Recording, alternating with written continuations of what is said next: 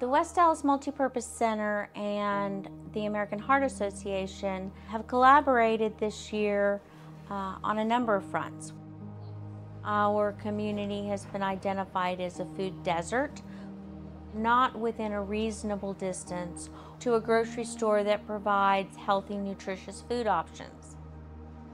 We've been so committed to bringing in food access opportunity, addressing food insecurity, and American Heart has been really critical in this project because in all of our food distribution efforts, they come alongside us and provide the education piece and help us get information out into the community on what to do with this produce that they're getting each week and learn cooking skills on how to just prepare food generally in a heart-healthy way.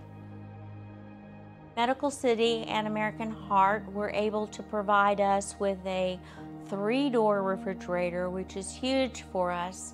It allows us to provide refrigerated product now for the twice-a-month distribution.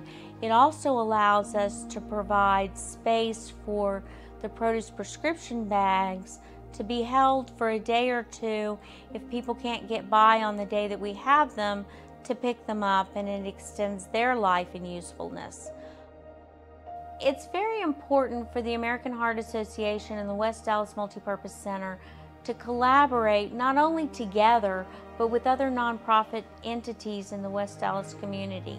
It's with that collaboration and engagement together that we're able to provide unduplicated services, we're able to leverage our relationships with community members, and we're able to build trust in a collective manner.